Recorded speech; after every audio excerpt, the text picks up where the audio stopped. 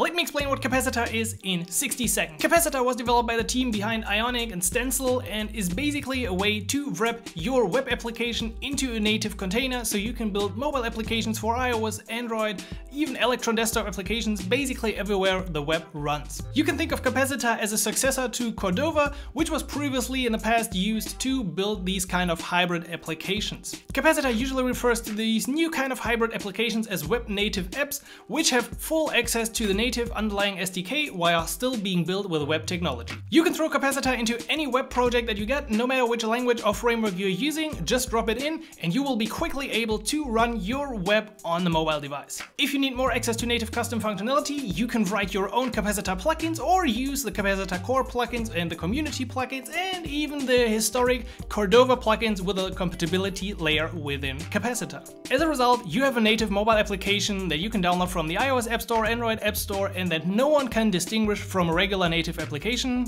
if you're doing it right.